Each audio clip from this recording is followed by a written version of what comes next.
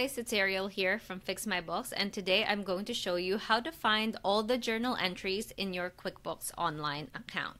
So journal entries are different from adjusting journal entries, okay? So if it's an adjusting journal entry, it will show up in the adjusted trial balance. So there's a difference. This is just the normal journal entries. So you're going to go to reports again. It will take you to this page.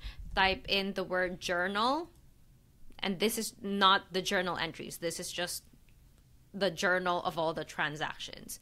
So click report period all dates so that you see all the transactions here, and you see it shows up with different transaction types like credit memos, bills, supplier credit, bill payments, etc.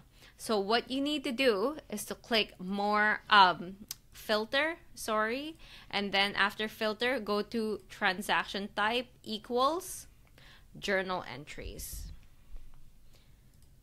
And you'll see once this filter is applied, the transaction type we're seeing is just the journal entries in QuickBooks. Again, if we remove this filter, you can see all transaction types, but if you put the filter, then you'll only see all the journal entries entered.